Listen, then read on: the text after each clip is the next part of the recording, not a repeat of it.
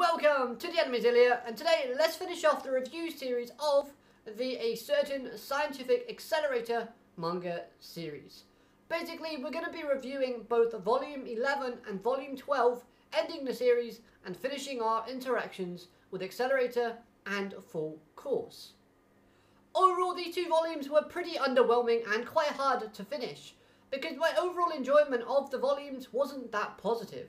The main issue is simply because throughout these volumes, the way the Full Course were represented did not signify them as an antagonist.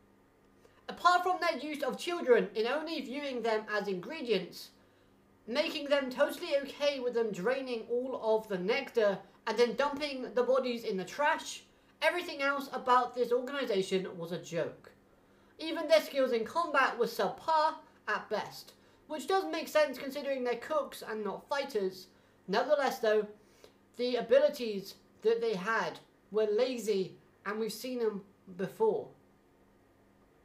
That sous chef uses water control, which we've seen from Wanai plenty of times, and she utilizes it a lot better than he does. The main chef of Full Course using wires just reminded me of Kanzaki from Season 1, where she was fighting Kamijo Toma with wires, and again, she used them more effectively than he did. So, I mean, there's nothing really new, nothing really exciting and fresh that they offered. It all was just stale. So yeah, overall, Full Course ended their time within the series, leaving a bland and sour aftertaste when all was said and done. They are a group who are basically just high on nectar and twisted in their methods and mindset. Not a lot more to say about them really, just that, you know, they had a backing of a person who was on the board of committee directors. But yeah, apart from that, I mean, they didn't have anything strikingly, like, amazing. The best part about them, the highlight about Full Course, was the fact that they're okay using children, because that added a darker element and more of an unsettling feeling when reading the volumes. Apart from that, couldn't care less. However, with that being said, one more final nail in the coffin as to why I did not enjoy Full Course as an antagonist is because of Accelerator himself.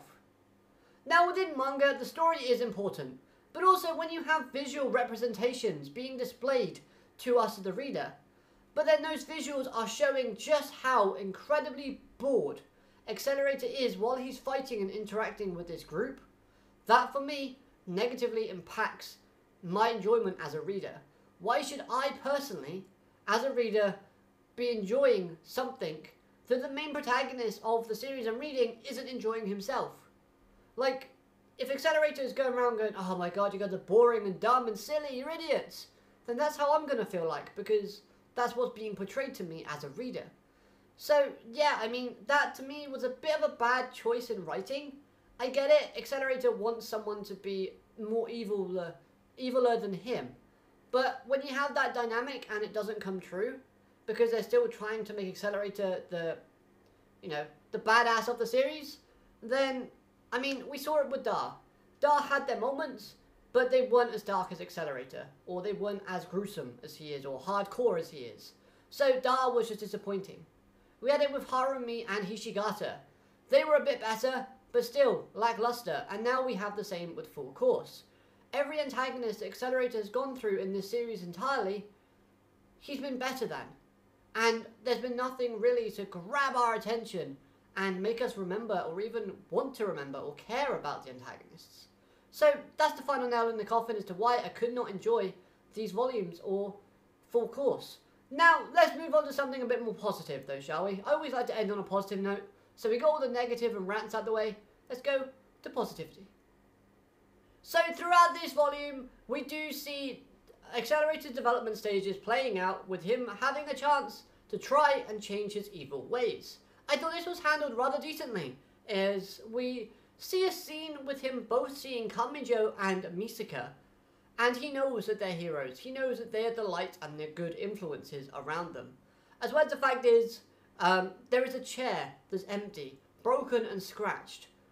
A chair for him, but he feels like he doesn't deserve it. He can't sit amongst those heroes and those good people because he is bad, he is corrupted in his soul. But not all hope is lost, as he does make an effort to kind of be viewed in a more positive light. So maybe one day he can sit in that inner circle of heroes with Kamijo Toma and Makoto Misaka. For example, in terms of how he goes about this, he doesn't kill Mami, the twin sister, when he had the chance. I mean, obviously he wasn't going to, because he went there to save her, because Index Friend was, you know, pleading for someone to help. He helped the Frog Doctor with the kids, which basically meant him using his powers and being in a state of total concentration for over an hour. The old Accelerator would never think of doing anything like that, but this one did. So that was a huge step in terms of development and showcasing how far he's come to kind of being a bit more giving towards other people. But back to that chair scene. As seeing the chair that was broken, scratched and unused, Accelerator feels unworthy. But then Last Order's arm appears, offering him a ray of hope. After all, if something bad happens and it affects the Misaka network, Accelerator will take action, and you better run if you're the cause of it. So Last Order does view Accelerator as a saviour. She views him as a positive influence, a good person. So the fact that she was the one who gave him that hope, that kind of possibility of him joining that circle of heroes with that chair, I thought was absolutely amazing and a great visual representation. Even the ending, where the series is basically showing us Accelerator getting the black wings slowly and also going after Move Point. I thought this was a brilliant implementation into the chapter as we end off the series, giving us a bit more of a perspective when it comes to when the story takes place. Because now we know that it comes like sort of the middle of the range of Index 2, so it's good to know that.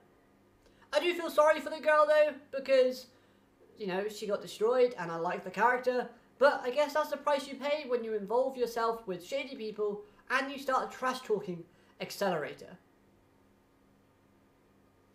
I have to admit, that line from Accelerator, just because I've gotten weaker doesn't make you stronger, that line was awesome.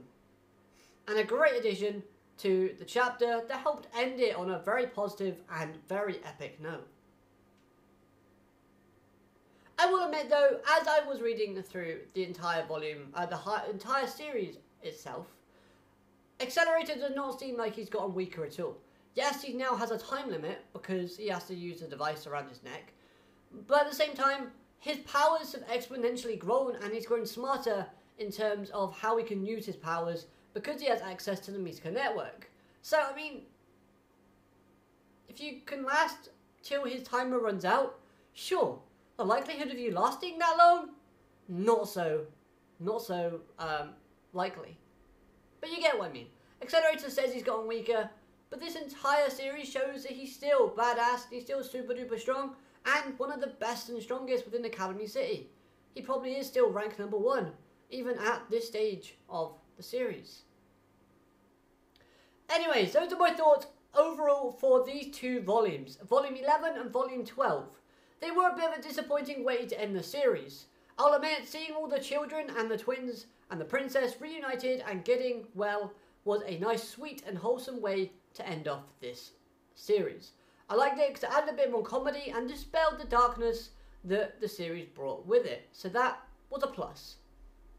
Even having Kamijo Toma appearing a couple of times throughout the final volume, seeming like he's living rent-free in Accelerator's mind. Somebody better tell Toma, because I'm sure he'll love to live somewhere that's rent-free. But nevertheless though, there was one line I do want to bring up, and that's the line where Accelerator drops in and sees all the children hanging and says if he was here, he could save them. But because I'm here, I can't. And again, that plays to Accelerator's mindset and the way that he's feeling, the way that he views himself. But at the same time, it had me questioning. If Toma was in that situation, Toma would not be able to save them because he wouldn't have got past the front door. Let's be honest. Unless Index has some kind of magical barrier that she can put up that deflects bullets. But again, it wouldn't be Toma doing it on his own. It would be him and friends. So that's the difference. Accelerator, you did a good job. You even saved the children at the end. So you should start viewing yourself a bit more positively, my buddy. My buddy?